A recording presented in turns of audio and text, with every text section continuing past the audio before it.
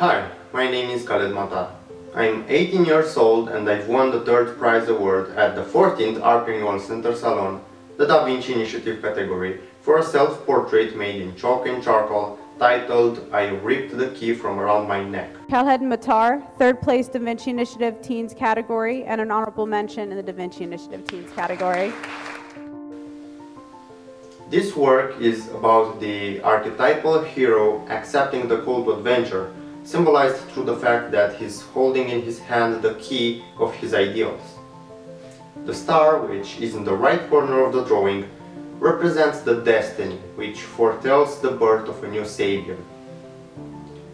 One of the things that inspired me to create this piece is the fact that when I was a little kid, I was deeply moved and captivated by stories and myths, and later on, when I read Joseph Campbell's book, The Hero with 1,000 Faces, it reignited fantastical worlds that I used to imagine as a little kid.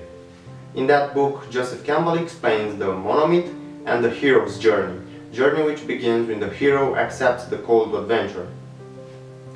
I think that everyone at some point in their lives encounters a call to adventure, and I believe that it is our duty to accept it, to take our lives in our own hands and become our own heroes.